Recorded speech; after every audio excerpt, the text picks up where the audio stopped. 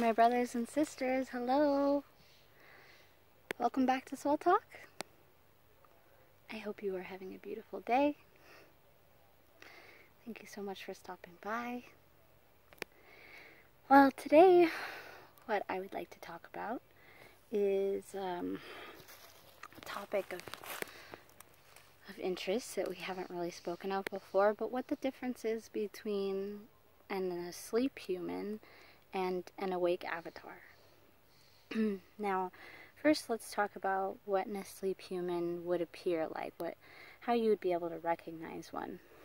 Well, an asleep human would generally eat a lot of processed food. We talked about processed food the other day. A lot of things with GMOs and pesticides in them.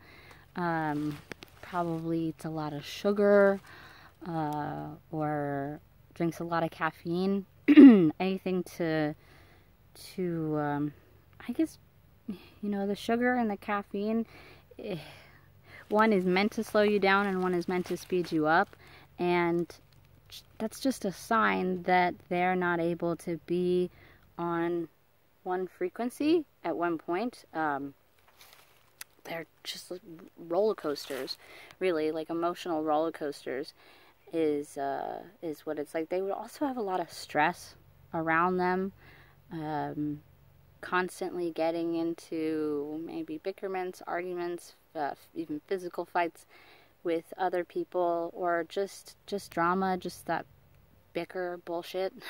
Sorry, but generally talking, like repeating themselves in a way about negative things. It would appear to be very negative people with a lot of darkness within them. Those are generally the beings that are asleep on this planet, and most times there seemingly are more of them than there are awake avatars. Well, what is an awake avatar? In Sanskrit, avatar means a manifestation of a deity or a released soul in human form on planet Earth. An avatar is an incarnate of a divine teacher. Now, you know how we generally talk about the fact that there is a God and goddess within us. I said this on my video just the other day, and there is. The avatar shows exactly just that within its definition.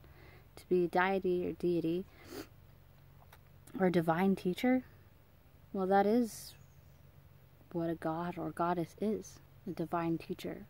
That which shows us all the magic, all the infinite beauty within the universe, and within the universe within us. So when you have gained a certain amount of awareness, when you start going through the awakening process, it may be difficult at first to recognize the difference between asleep humans and an awake avatar. The beings on this planet that recognize that there is a certain way that our world has been going for centuries, that society has placed all these social constructs on us to keep us separate. Because if we were united, we would stand up and fight against the tyranny of man, right? If we were able to come together, to gather and create, to share this universal space, instead of fighting over it, instead of creating boundaries, blockages, walls, wars, all these things that are pointless, ones that only keep us further apart.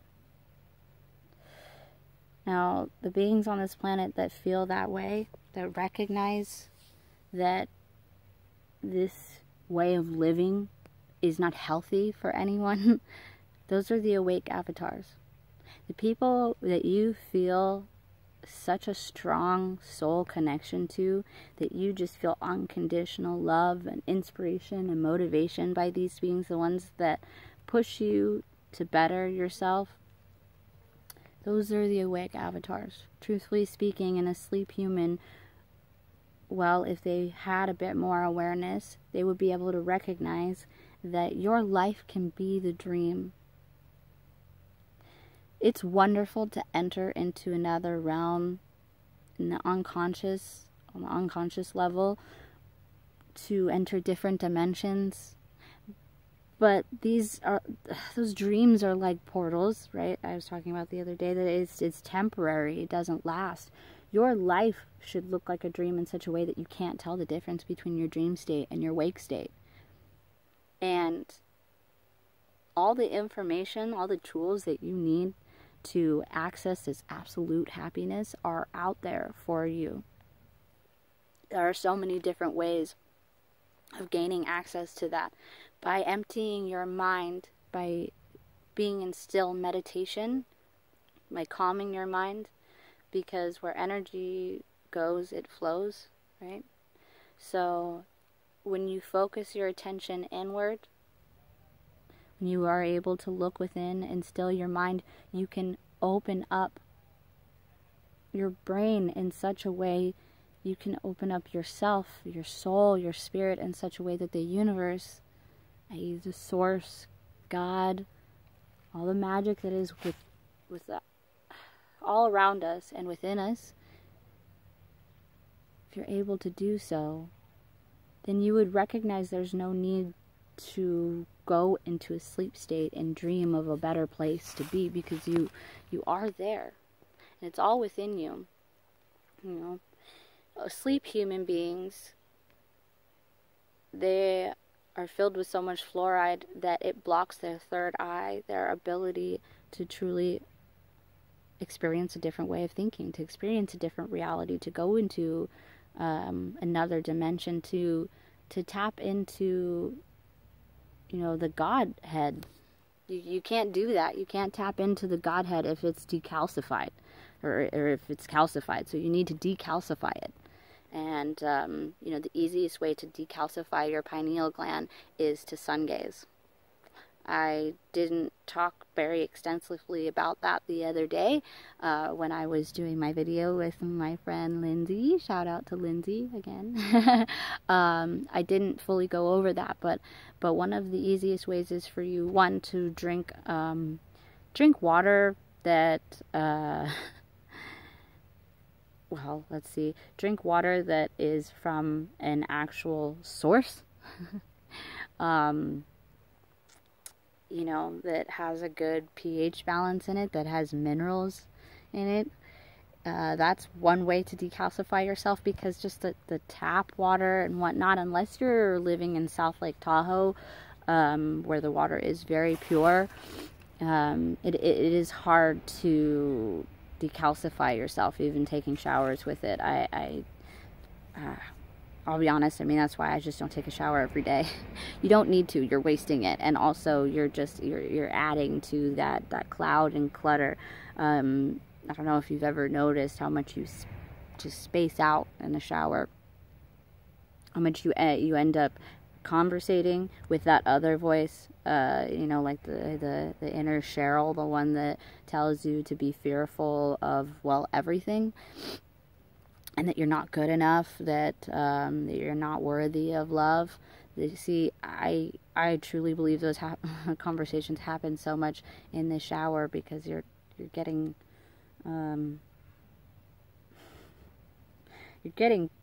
poisoned basically by your water. I don't mean to alarm anyone, but hopefully by this point you guys know that. So there's no need for you to you know, shower every single day. Jump in the ocean, go to a river, and find a body of water, that which you can truly cleanse yourself and your soul when you need to.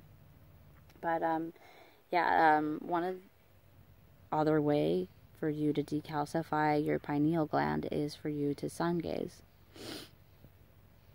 Before the sun, you know, fully set, like I talked about the other day, you are able to stare at it in a way that it doesn't hurt your eyes, so you can absorb all the nutrients that you need from the sunlight. So there are many differences between an asleep human and awake avatar, but I just wanted to go over a few of those today, and maybe give you a little bit of a clue of the lower vibrations that are around you, and how to recognize that.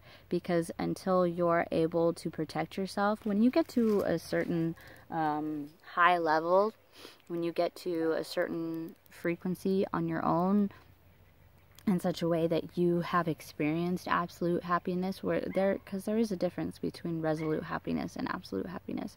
When you get to that certain point, then lower vibrational beings, they won't be able to touch you. You won't be as easily affected by it. But until you know how to protect your energy, until you know how to clear that, until you find your own practices that work for you, then you need to be able to recognize these beings so that you can steer clear of that. And there's nothing wrong with you just saying, I don't have time to be on that level with you, because you are here to experience this life in such a way that you can master this human experience. You are able to get everything that you've ever dreamed of, truthfully. The laws of attraction are real. I truly believe that you can create things with your fear. Us human beings, we can be creators and destroyers, and it just depends on how you look at it. We can create beauty and love and art through positivity, through a higher energetic frequency. Or we can create destruction. We can create destruction, we can create blockages, we can create all different kinds of issues through our negativity, through our lower vibrations. So we can also be destroyers. We can be destroyers of things that are positive in this world, things that allow us to further ourselves as a human race. Sorry for the camera moving. Or we can destroy this society that was really just created to keep us dumbed down. A society that was created so that we don't figure out who we really are, so we don't remember that deity within us, or the deity, right? The deity within us. So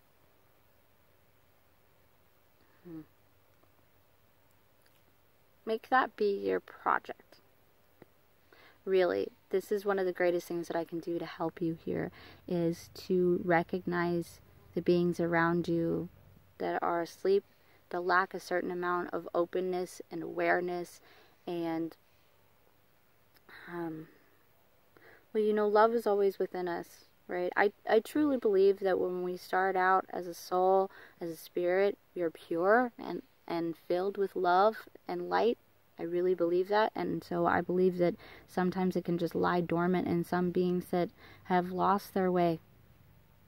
Really. That have lost their way, and the darkness looked a little bit better than the light.